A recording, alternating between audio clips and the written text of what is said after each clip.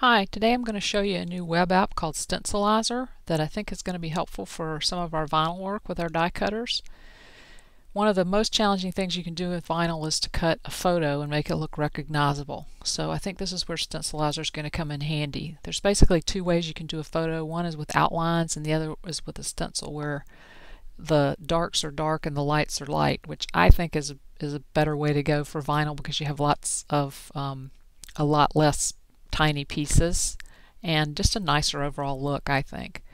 So anyway, the first thing we need to do is choose a photo, and you want to get the best photo you can. You want it to be crisp and clear. You want it as close up as you can have it, and you want to crop out everything that doesn't matter. You want to remove the background, and you want to make sure that you've adjusted the exposure and bumped up the contrast if you have a way to do that in a photo editor. Anything that you can do to make the photo better before it goes into Stencilizer will give you a better result. But you don't have to worry about little blemishes and freckles and things, because those will all go away in the process anyway. So once you've got your file saved on your computer, you want to click Choose File, and then go to where you have it saved and open it, and then you want to click the Go button. And this normally takes a little while, but I'm going to skip ahead for your benefit. When Stencilizer is done, this is what the page looks like. It'll have your original photo here, and then it will give you 9 choices. Now these are made up of different numbers of colors and different exposure levels. Not sure exactly what the 9 represent, but what we want to do is we want to focus in on the black. Try to train your eye to the black and pick the ones that have if we were just using the black, would look best for our vinyl. Normally you are just using one color of vinyl because we don't have enough skin tone colors of vinyl to do layering and that kind of thing. So I'm just going to focus on a one color vinyl silhouette, if you will. So these 3 here look the best to me if I'm just looking at the black, and I'm going to be able to look at it in some more detail, so I'm just sort of trying to screen right now.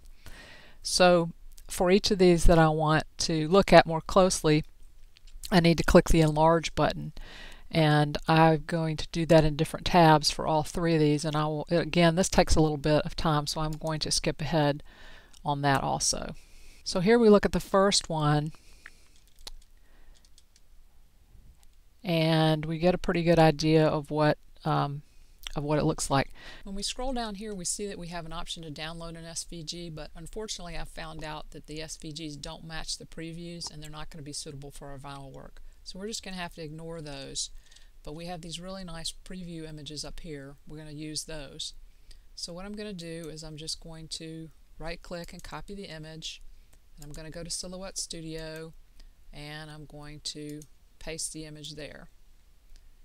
And then I can go back and get another one. The second and third one turned out to be very similar, so I'm just going to get the 2. Go to Silhouette Studio, and I'm going to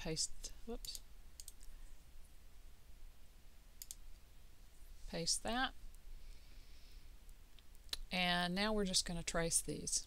These are very easy trace because they're in discrete colors. So we're going to go to the trace, select trace area,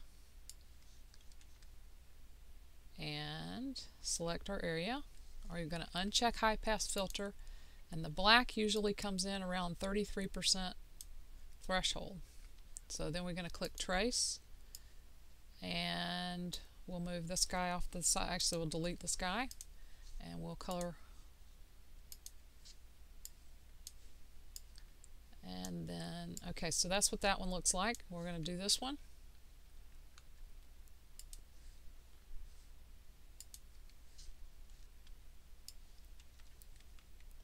Same process. Here we won't have to mess with the threshold at all because it's all black. And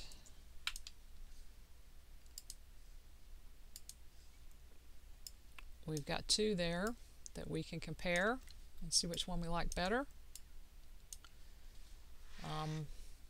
we could keep playing with this a little bit more and see what we think. I'm pretty happy with this one, but that gives us two good options to choose from that would be great for vinyl cutting. So this is a great new tool. Again, it's called Stencilizer. I'll put the web address up for you, and if you like this app, be sure and donate to the guy that is making it possible for us. Thanks for watching, and see you again soon.